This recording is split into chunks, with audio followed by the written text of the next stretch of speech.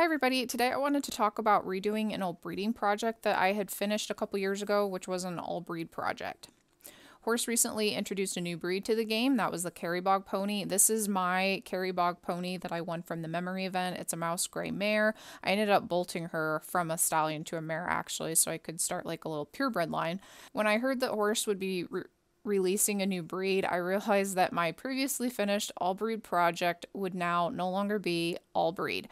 What an all breed project is, you just take all the light horse and pony breeds in the game, you keep breeding them together, almost like a bottleneck sort of challenge, and then in the end you get this one horse, and when you look back through its family tree, you'll be able to find that it has all the light horse and pony breeds on the game in its lineage. There's no true benefit to having an all breed horse because only the top 5% or top 5 breeds with the highest percentages will actually show in the genetics tab. So this is the genetics tab.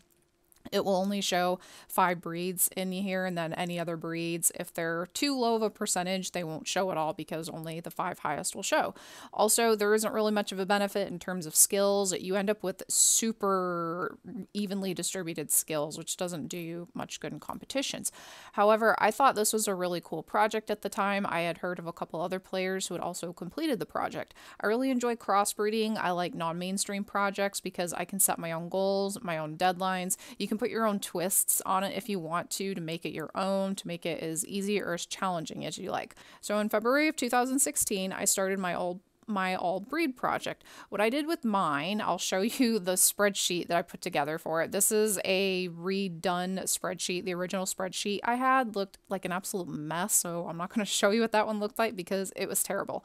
What I did with my project, I decided that I wanted to start with a original 350 to 351 0.2 GP foundation.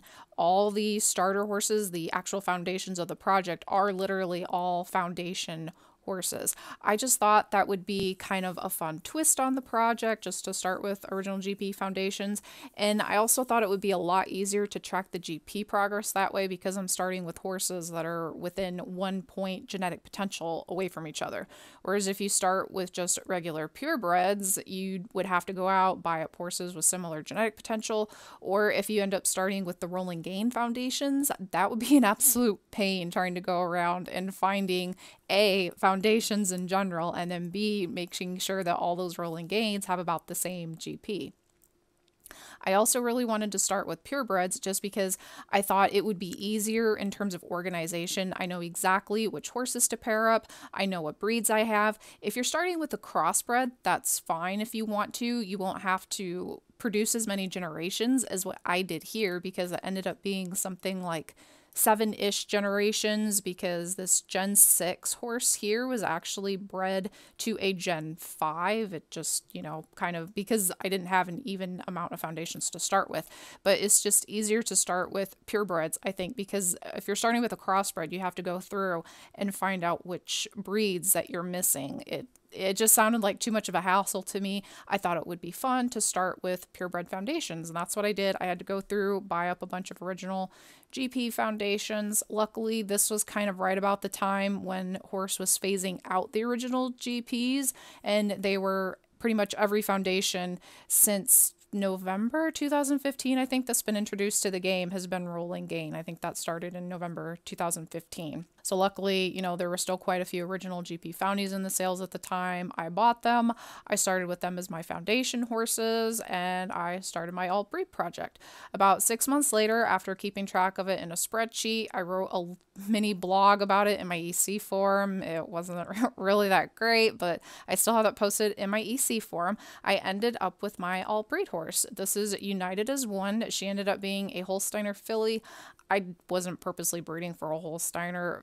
I was purposely breeding for a riding horse at the end because I really wanted this particular golden apple coat for my horse. It's for a riding horse species, which meant that I couldn't have a pony as my final horse. I just wanted this coat because I thought it kind of represented all the horse breeds, all the pony breeds. So that was my only goal for the end horse. It just had to be a horse breed so I could put this golden apple coat on it.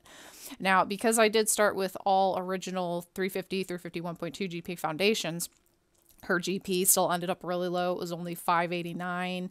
And that was with those auto gains that you kind of get because I was working with such low GP. I was probably getting something like 20 GP gain at the time, just automatically between generations. I'm not even sure what I get now because the top GP is so much higher. If you look at her genetics, they're fairly evenly distributed just because you have all those breeds in there, except for Trot. That's like fairly lower than all the others. It's only at 61 when the next one up from that is Gallop at 96. And then, like I said, it'll only show the top 5 highest breeds in her genetics, and these are the 5 breeds that ended up showing. Now, since horses released the Kerry Bog, United as One is no longer an all-breed horse. She's missing a Kerry Bog in her family tree and her breed history. I suppose I could take the easy way out, just breed her to my Kerry Bog Foundation if I wanted to do that, but I really enjoy long-term projects, and I've been without one of those for a while, so I thought this would be a good chance to kind of redo my all-breed project.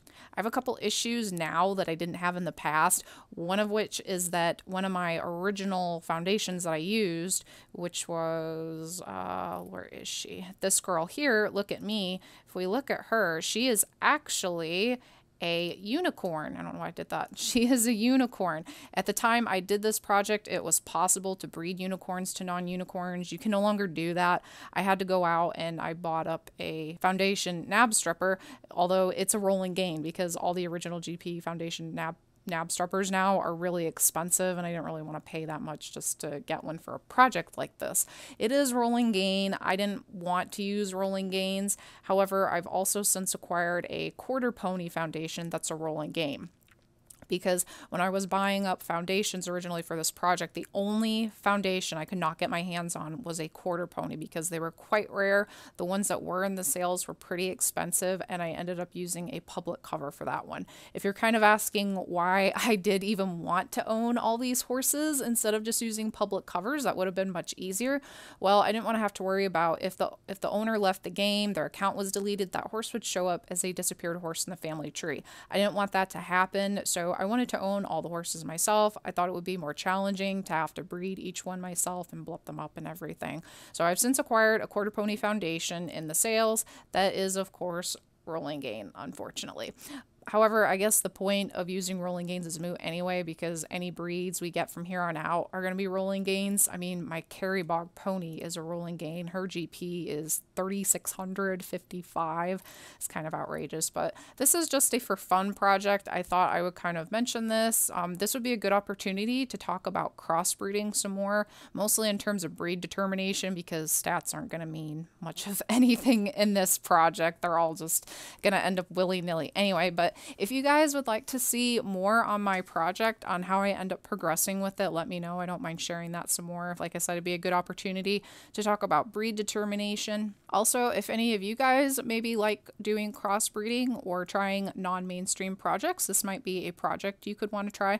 You don't have to start with foundations like I'm doing. You don't even have to start with purebreds if you want. You can start with crossbreds. Although I mentioned earlier, I think just in terms of organization, starting with purebreds is much easier. Or maybe some of you have already completed this project. I know I definitely wasn't the first because I got the idea of doing it from a few other players who had already completed it. So let me know if you guys would like to see some more of this project in the future. I can kind of, keep you updated with my progress with that. Let me know if you might end up trying this as well. You're kind of completing it along with me. Just let me know if this sounds interesting to you. Thank you for joining me today, guys, and I'll talk to you soon. Bye.